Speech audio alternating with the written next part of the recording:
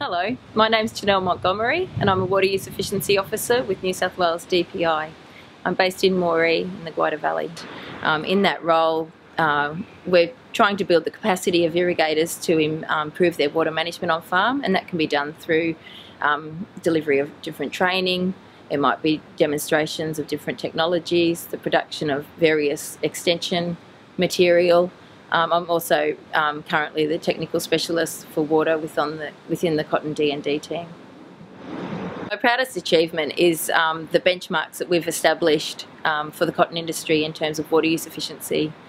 The cotton industry are heavily criticised for their water use, and 5 or 6 years ago we didn't have the robust data available to give to the general public and to say that this is what our industry are doing and how we're using the water. So those benchmarks are now robust and reliable data that can be used by industry and policy makers alike.